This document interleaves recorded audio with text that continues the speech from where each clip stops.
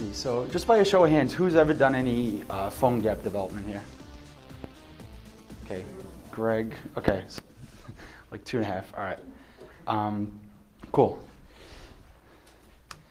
So let me see. So he did the intro. I can probably skip most of that stuff. The important parts here. So I write code. Sometimes it works. Most of the time it really doesn't. I think 60% of the time we'll probably be pretty generous there.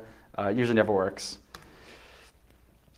He mentioned all that stuff. I can skip right over that. Yeah, so I guess New Yorkers, just like people from Texas, as soon as we open our mouths, you know exactly where we're from. So I say coffee. When you hear me say coffee script after, you'll know exactly why. So let's talk about PhoneGap. So PhoneGap lets you build cross-platform applications. The basic premise is that you can build an application in one place and you can run it in many different places. Of course, there's definitely some nuances we'll talk about. In terms of the portability, if you do anything outside of what the framework already provides. But essentially, PhoneGap lets you actually access APIs and capabilities of the device that you wouldn't generally be able to access within a browser application. So it gives you that native, touch and feel, although not performance. Which when you start talking about people about native versus HTML5 web, it's a religious debate. But anyways, it gives you all those capabilities that you wouldn't generally have in a browser world. So you generally use, for the web part of it, HTML code, JavaScript, CSS. So it makes it really appealing for web developers to move over into the mobile world. Because they don't really have to learn anything new. They can just apply the same programmatic stuff that they already know how to do. PhoneGap is actually pretty well supported. By the way, does anybody actually have a WebOS phone, a Palm Pre, or anything like that in here?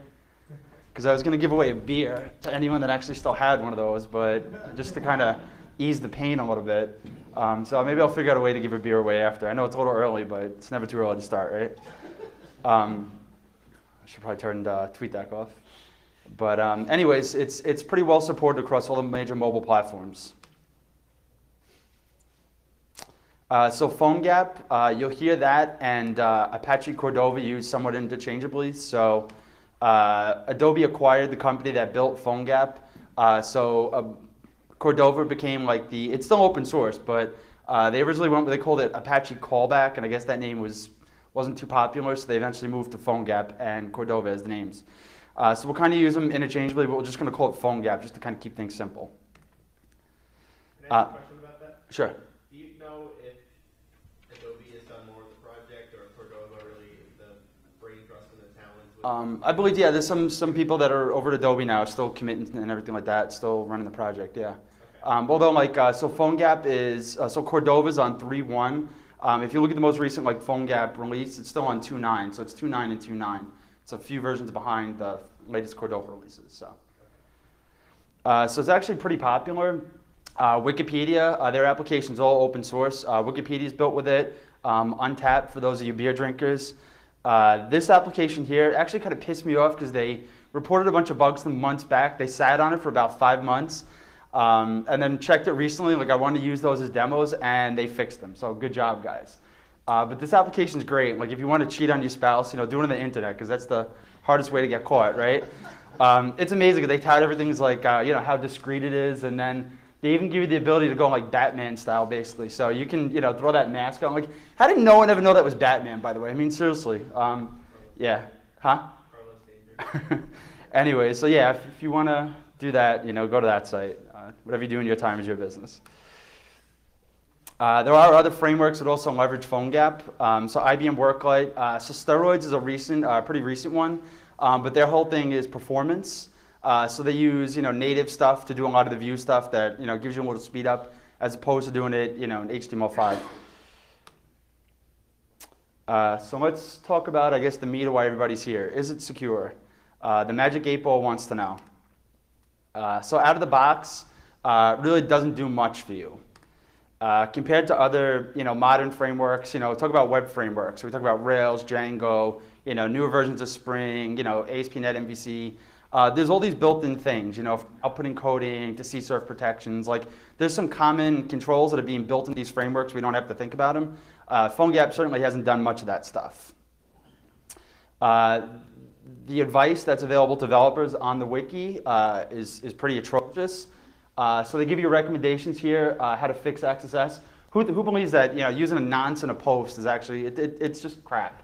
But in any event, like this is the stuff that's out there. So you have, developers who have never done any mobile development, coming from a web background, or, maybe they haven't even done much web development. But then they go to work with PhoneGap and look, oh, great, I just use a post and I'm good. The other misconception that's up there, talking about reverse engineering.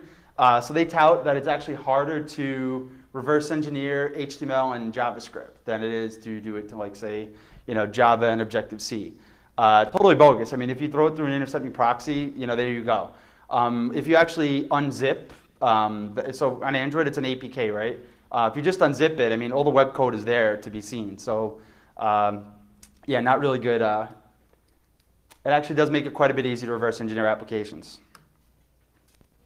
So let's see. I know we're in Texas. So do we have any Cowboys fans here? All right. Woo! Go Cowboys.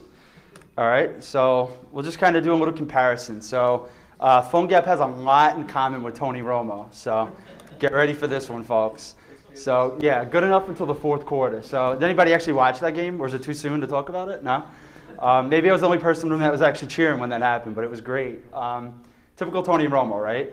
PhoneGap, it's decent. If you're relying on the platform provided features, those things work as expected. But PhoneGap itself doesn't really do much for you, and in the end, you kind of nip yourself in the butt if you don't take those things into account. So yeah, we're really not going to trash PhoneGap too hard. Romo is always fair game because he's a disaster and the most overrated quarterback in the history of the league. So we're gonna, instead of just pointing out, like, most, talks these days, it's like problem. We're actually gonna, try to put some solutions in place and actually fix these things. So we'll use a little bit of out-of-the-box thinking. So maybe Tony Romo will try this. Maybe his career will be a little better. And we're going to focus probably just a little bit more on Android. So a lot of the concepts for Android and iOS are somewhat redundant. iOS, actually, there's a few snags on the Android implementation that aren't there in iOS. Just an experience found the Android implementation is a little more screwed, so we'll focus on Android, and we'll just cross-reference wherever things are a little bit different for iOS. And if you're using WebOS, which nobody is in here, so good for you guys, we'll move on from that. All right, so how does PhoneGap actually work and do all these magical things that it's billed as? So no security talk would be complete without some kind of cliche architecture picture. So just pointing things out. So in the upper left-hand corner, you have your actual web code. So this stuff could be, served locally from the device, or this stuff could actually be served from the web. But in any event, that's just like you would think of stuff loaded in a browser. That's your web code, and that's that layer. Below it is the actual web view that it's actually loaded into. So Cordova and PhoneGap, they wrap the existing web views. They initialize them with all their own things, turning JavaScript on, local storage. And those also establish the different communication channels to actually be able to talk to the plugins. So the plugins are really where all the magic happens. So the plugins are what you call, via JavaScript, and that can give you access to all those native capabilities. And you can also roll your own as well. And if you go on GitHub, I mean, there's tons of different plugins that people have built. Some really cool stuff, some really scary stuff, some really stupid stuff, a little bit mix of all the above. And then, of course, all that stuff gets you access to the stuff on the bottom, which is the native capability of the device. Okay.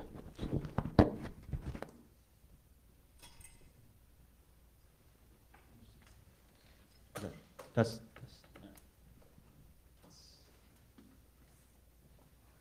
all right, so we'll just kind of do a walkthrough of what the code looks like on Android, and we'll just discuss, each of those pieces where, there's actually some attack surface. Can you guys actually hear me pretty good now? Okay. So first off, you have a configuration. Now this is the same thing on both iOS and Android. You have a configuration file where all this stuff's set up. So at the top, you see the access origin. That's actually used to whitelist which domains can actually load web code in your application. That's actually the default setting there with an asterisk. Can anybody guess the implications of that? That's turned on by default. By default, it loads from a local index.html. Of course, you can load from the web if you want. And most applications do pull code down from the web as well. And then you have a ton of plugins that are enabled by default, which we'll talk a little bit more about that more later. You have the manifest file on Android. So on iOS, you don't have that. So if you want to have permission to do a certain thing, you have to request permission in the manifest. So these are all the different permissions that are enabled by default when you actually create a brand new PhoneGap project. We have web assets, of course, so we talked about those. That's all your JavaScript, CSS, your images, your resources, etc. Your plugins, this is kind of what it looks like. So the plugins are going to extend the Cordova plugin class. There's the execute method, which is the main entry point into your plugins. So the action is generally used in like an if-else kind of thing. Just basically, you know, if that's the action set, then I do ABCD that's defined in that plugin. And so you can also return from the plugins. You can return plugin results as an array of you know, binary data. You can return, you know, JSON data. You can actually return stuff back to the actual web layer itself, which is, you know, part of the appeal. So it interacts, as I said, in several different ways. First off is if you just want to load a web page, you know, that's pretty much how you get started right there. So that's an activity right there. You extend PhoneGap, which extends something else, but in the end, it's just an activity wrapped with a bunch of stuff and initializes the web view for you. And the other way, which this is actually like if you read, you know, so they're trying to deprecate, and they only use it in a few places with a few different plugins, but they're trying to get away from doing that apparently, except they still use it in their core plugins. But this essentially lets you basically, from a plugin, send JavaScript directly back to the web view itself, which can obviously be really, really dangerous. So these are the security features that PhoneGap gives you out of the box. They give you the ability to whitelist URLs. That's really about it. They really don't do crap for you out of the box. So let's talk about just a few of the, I guess, the broader areas of focus. A couple broad areas that PhoneGap, you know, has some considerations and things you'd want to lock down out of the box in your applications. So first off, we hit on these a little bit, but we'll dig a little bit deeper into the insecure defaults. So for starters, that's what your whitelist looks like. It's just basically turn everything on. That's it. It's easy, right? You can go home, folks. So this is obviously really bad. So by default, any you know, domain can load and execute you know, HTML as well as JavaScript in your application, because this is actually within the main web view that gets loaded inside that activity we talked about.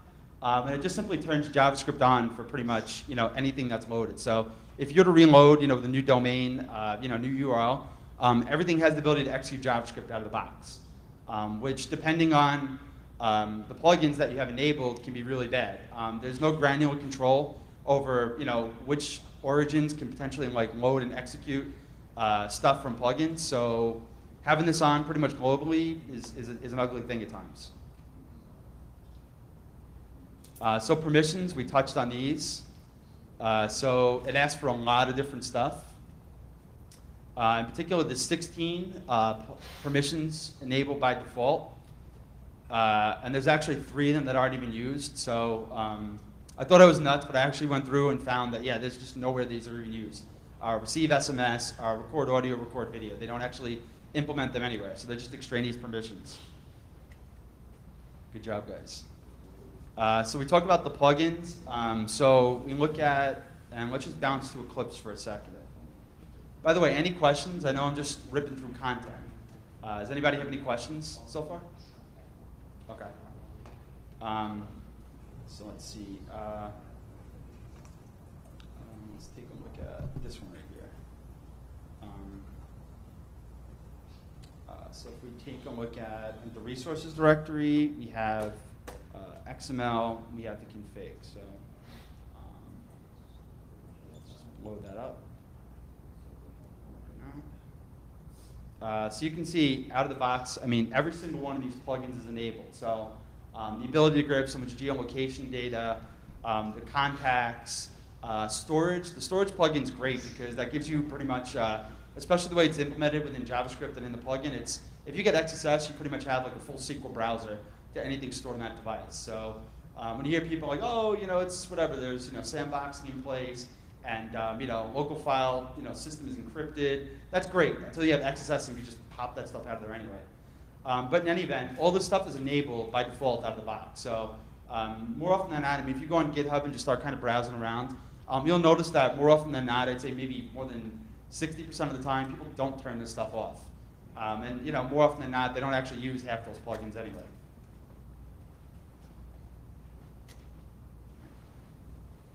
So yeah, I mean, if you're developing or you're reviewing an application, definitely want to match up to see if those plugins that are enabled are actually used in any way. Because more often than not, like I said, you're going to find they're not.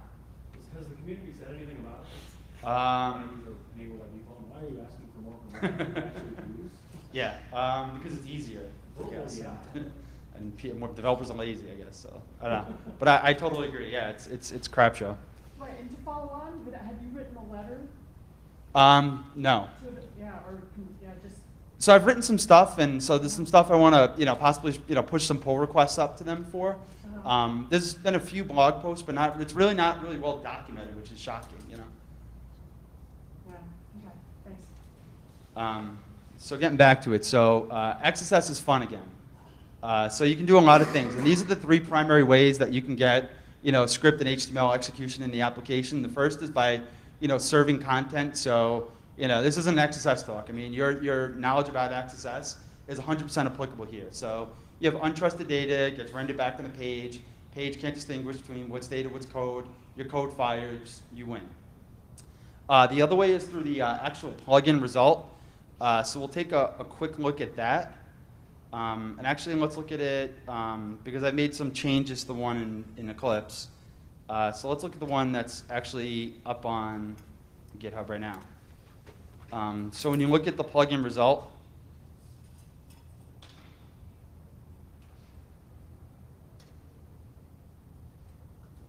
so you'll notice that, so this is going to get called within a plugin, and when you want to return data within a Cordova plugin, you would do it through this. And this would, fire off another class. This would be a part of a callback context, which has a channel to shuttle stuff back to the web view.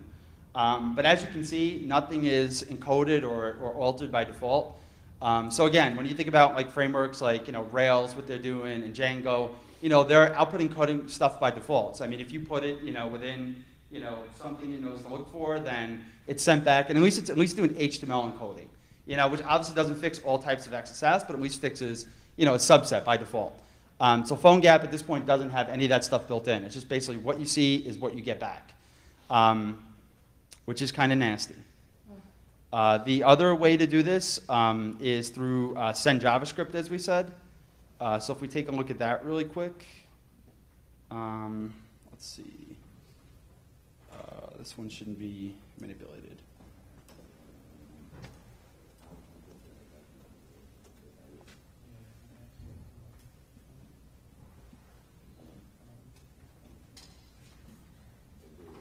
So within the Cordova web view, so you have this ability here to,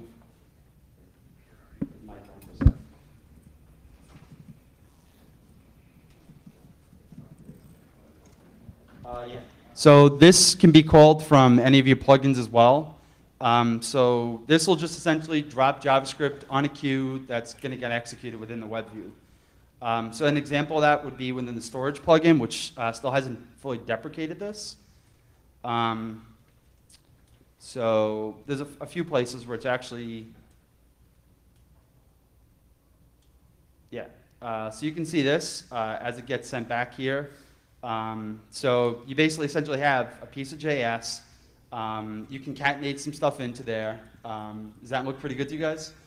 So that's how the plugin basically sends it back. So you have messages the same way. So your message stuff gets thrown right into a piece of JavaScript as is. So these are pretty dangerous things. These are actually distributed with the framework as well. So yeah, I mean, like most of the plugins have actually gotten away from using that, but there's still a handful that are still using it. If you're developing an application, don't do it that way.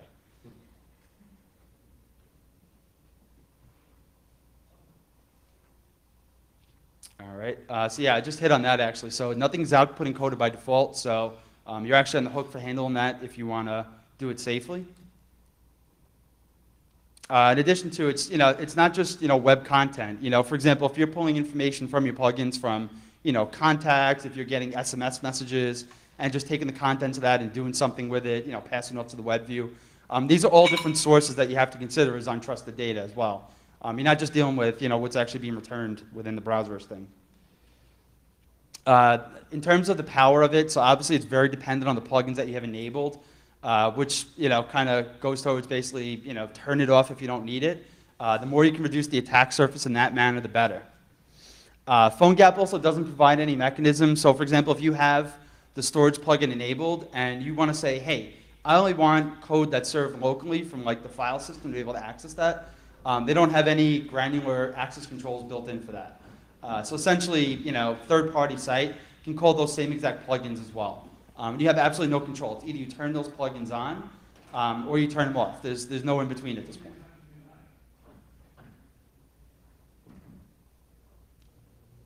So let's take a look at some transport layer things. Does anybody have any questions about all that stuff before I move on? Yes. Did you say that HTML encoding at least is done by default? First method? Nope. Oh, okay. I thought I misheard that. No encoding. Is done. No. We can show an example here. Wrote up an example. I'll just show you a live demo of that, I guess. Nothing too cool, but. So here's a plugin here, and it just returns a script tag within a piece of JSON. So it returns the plugin result is a JSON object with a JSON array in there. And so we'll just start it up in the emulator. But in any event, from there, it is actually returned and called within index.html.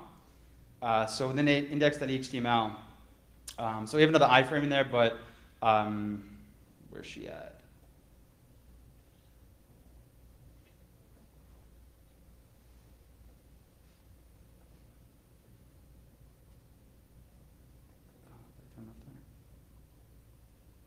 Let's see, let's look at the Jack.js for a second. So you can see inside of here, we just call that back, and we're just using jQuery just to manipulate the DOM. So we just basically get that back, we do a parse JSON on it, and then we do an append. So we just append it right to the button, basically.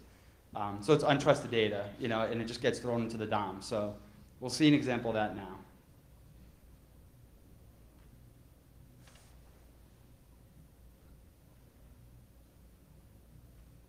Yeah, by the way, for anyone that does any testing, Genymotion is great. Performance is amazing. For some reason, today it just decided that it didn't want to, thanks, Dave. Yeah, Genymotion's really fast.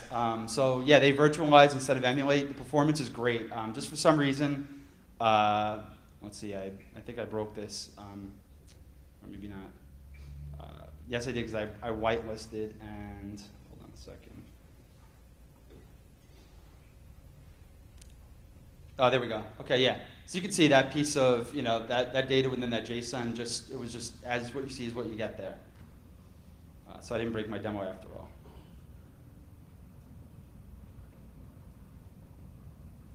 All right. So any questions beyond that before I move on? Okay. So we'll talk about transport layer issues. So under normal conditions, as we expect with HTTP client, if the certificate has any issues, it should break. But then there's some other, I guess, little gotchas that aren't really well documented, which we'll discuss. So this one's a gem right here. So anytime you see, somebody whining that you have the debuggable flag set, debuggable turned on in the manifest, say, okay, whatever. Even though there's issues, people downplay it.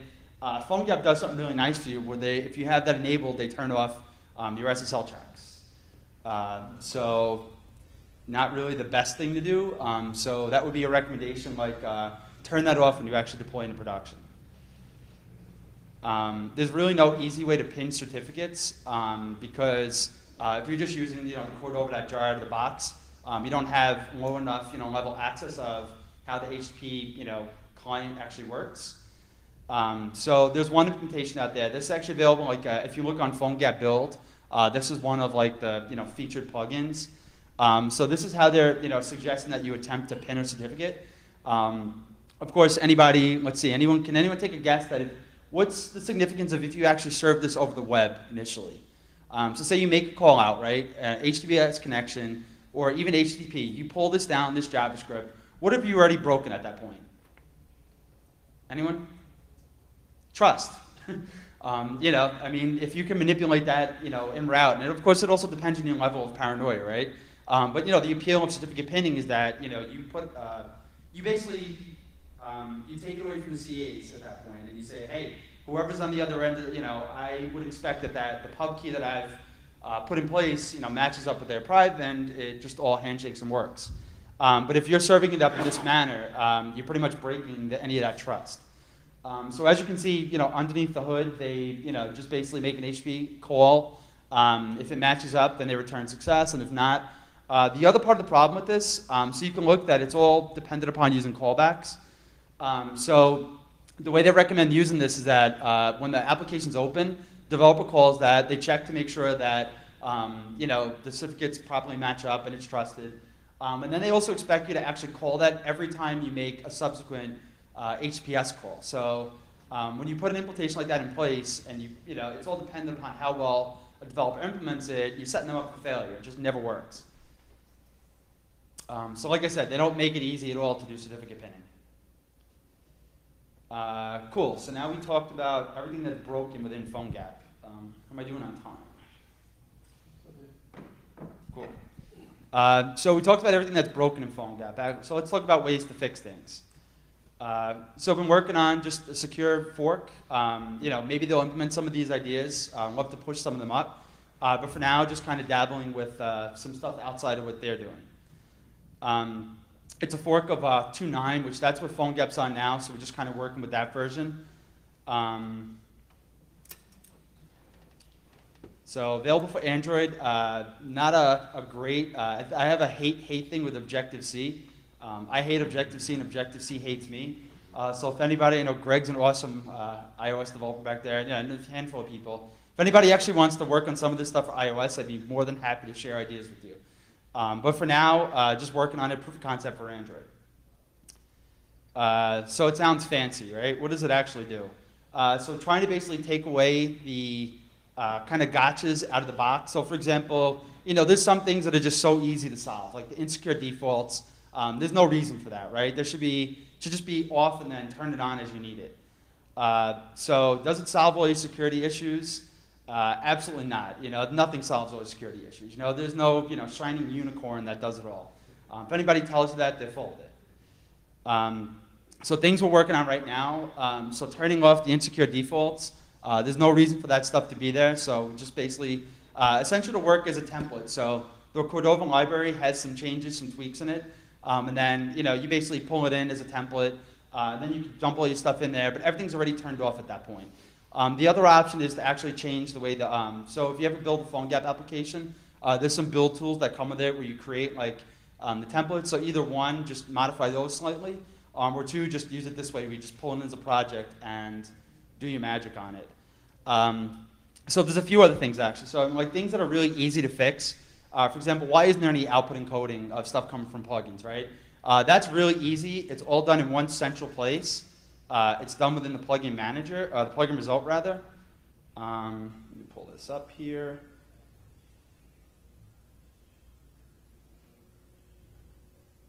So we just added a few different things. Where's she at? And I lost it. There it is. All right, so yeah, nothing fancy at all. So we just added a few things in addition to the regular configuration. Added a security configuration.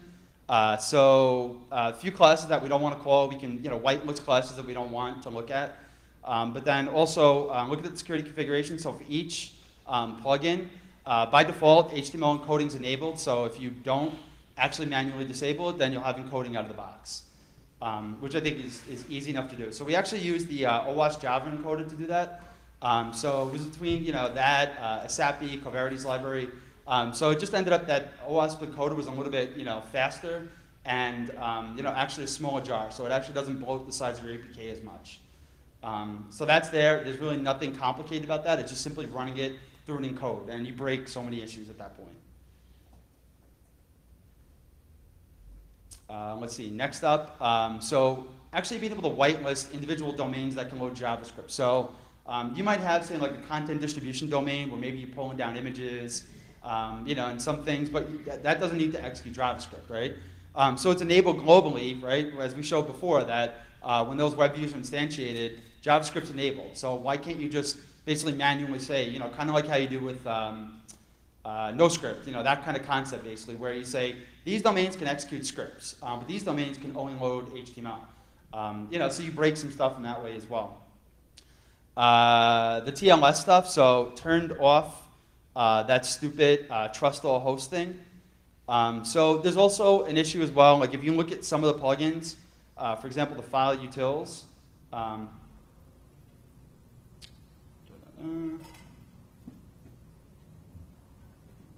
sorry, file upload.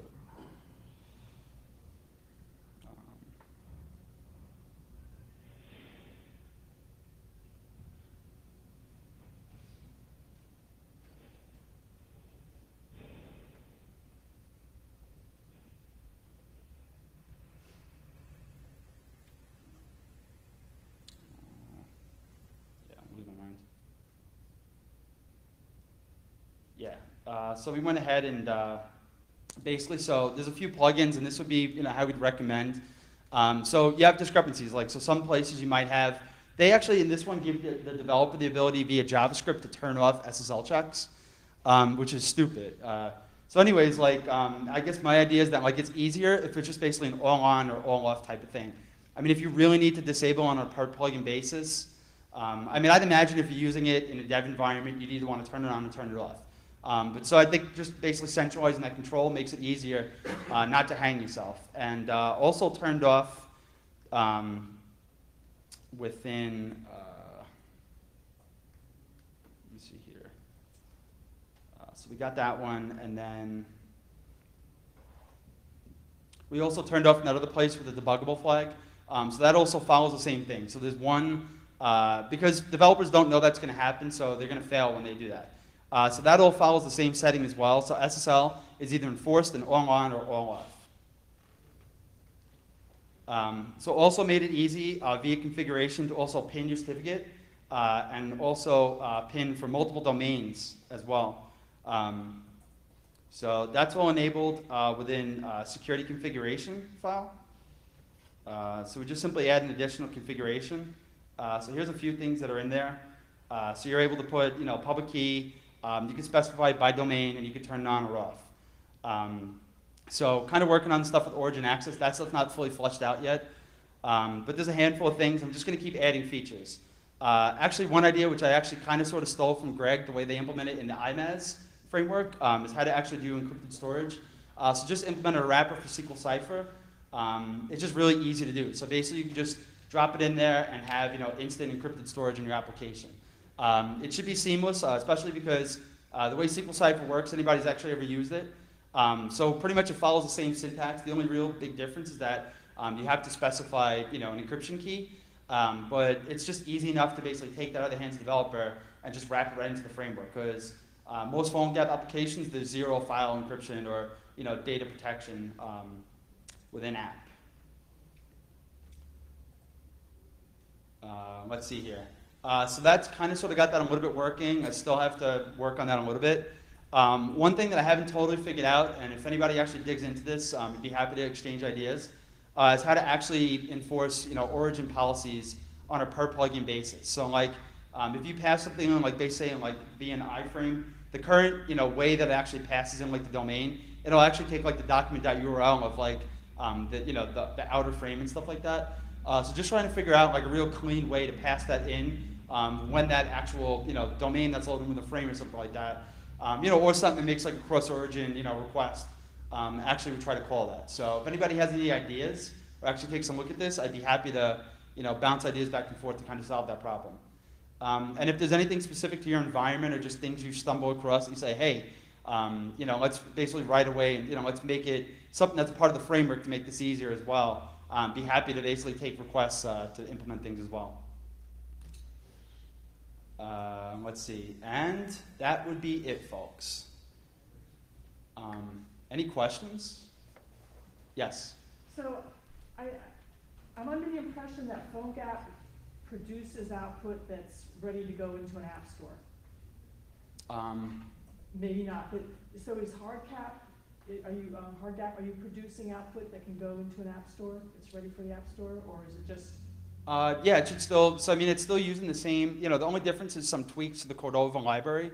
added, an additional security API on top of that.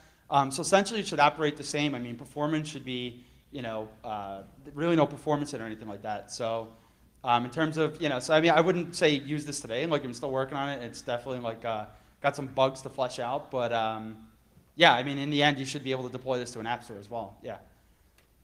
Yeah, and to add to that, Jack, when you build PhoneGap for an Android, Mhm. it's a very thin Android app that has all this PhoneGap stuff on top. Mhm. So that would deploy right into Google Play. Right. I mean, in the end, like, you'll see, some applications, they take the, the way of that they, they'll load a lot of resources locally. So they'll have the HTML, the JS there and stuff like that. But most applications, pull stuff down from the web as they go as well. So, yes, just like Greg said, it's a little bit, sometimes you'll see the APK is a little bit light, but all that content and functionality is served from the server side. So you get that hybrid view of some stuff's native, some stuff is coming down from the web. So gives us job security in the end. So, any other questions, comments? I think that GitHub link doesn't have the code on it yet. You might not have. Still got to push it up. Yeah, yeah. What else? Yes, sir. I'm curious, you mentioned something that I think that's the name that virtualizes instead of Genymotion. Awesome. Recommend it. Yes, right here. So it uses VirtualBox. Yeah, just performance is incredible compared to the emulator. Truthfully, the emulator is a huge pain in the ass. So like, if you're doing this stuff on a regular basis, either use a device or use Genymotion. Just avoid the emulator. It's slow, it's clunky. I've never been a huge emulator fan. Yes. What? No, free. So, yeah, it was based on Android. Was it Android VM? I think it was called before, or Android VM, something like that.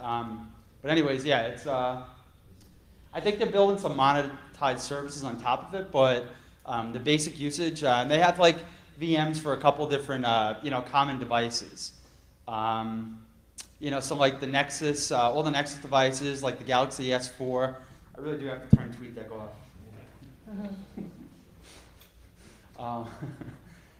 Yeah, it's definitely recommended. Any other questions? Yes. another one on what is it that you're using instead of PowerPoint there where you're zooming into certain? Oh, Prezi. Prezi, yeah. Yeah, it's just some people go overboard with their Prezis where they just stuff spins and you just kind of like nauseous about 5 minutes into it. So, but yeah, if you don't go overboard with the animations, it's actually pretty cool. I find that it's easy to be conversational in your presentations as opposed to be like boom slide, boom slide, boom slide. So, yeah, it's Prezi.com. Any other questions? Jack, Yes. is HardGap like an add-on to PhoneGap? In other words, if I have a PhoneGap project, would I just pull down your HardGap libraries? You could pull in Cordova. So it's basically most of it is tweaks within Cordova. So like within your project, you'd have, for example, looking down here at this guy, you'd have your Cordova.jar. So you can look, for example, so that's Cordova test. I just built that. But in any event, that has all the PhoneGap, all the. So basically, the tweaks are in the actual Cordova library itself, and then pushing that into a project. Yeah. So like the next part will probably be, to actually modify, just the default build out of the box, so it actually turns all that stuff off. But for now, just basically going to provide it as, a template. It's got the library in there. Just drop it in, start writing your web code, and you should be okay. Anyone else? 5 minutes. What do you think the future of PhoneGap? Obviously, it's going in a knowledge gap, and Yeah. just some point where that gap won't be an issue, or do you think this is a long-term? Yeah, so I guess it's, so you look at like, Facebook got away from HTML5, LinkedIn got away from HTML5, but then you start to see like there's frameworks that are being built around this, and they're, trying to balance out like the performance with like the ease. So I mean, long term, I think HTML5 is going to do well, but is that where you're going with that? I mean, I wouldn't say HTML5, especially when you look at like Firefox OS. I mean, it's somewhat the future, I guess. But you can't write native off yet. I mean, native is not going anywhere anytime soon. Anything else? What do you think Adobe's influence on PhoneGap, addresses these security vulnerabilities? Like, you mean? They started right as just a group of guys that wanted to put this thing Yeah. together, and then Adobe purchased them. Right. And you think Adobe, because it's an Adobe product, they're focusing much on the security of it? I mean, you would hope they do, but it clearly, you know, I mean, so they patched, I guess, you know, issues. There was an issue with like PhoneGap build. They patched, you know, actually I gotta look because like the issue was closed and then they reopened it because it wasn't fixed, and I haven't actually looked to see if they actually fixed that. So I mean, I guess they do a decent job of that stuff, but in terms of building into the framework, obviously leaves a lot to be desired at this point. Dave. Does PhoneGap give you any options to encrypt the data if it's stored on a device? No. So that's one of the things, actually, kind of using the same approach Greg used for his framework, to do something similar that you just have that inherent control out of the box. But no, short answer is no, including HTML5 local storage and stuff that's actually stored in the SQL, DB, and then file storage as well, because you can also store files, share preferences, stuff like that. And same thing, obviously. So there is a keychain. There are a few keychain plugins for iOS, but for Android, yeah, not much. But there is some stuff to put stuff in the keychain. But then, of course, if you can write to the keychain, so you have JavaScript that calls plugin on iOS that does stuff keychain, then obviously you can also pull stuff out of the keychain with XSS as well. So, I mean, that's one of the beautiful things is that, like, people always want to hear, that's great, that's a problem, but how can you actually get to it? So, like in a pure native application, some of these things are arguably harder to remotely exploit. But when you have the ability to, remotely execute scripts, then suddenly, it opens up a whole new wave of issues, and it definitely changes the threat model for your application as well at that point. So, I got 2 minutes, so one more question. Cool, guys. Thanks.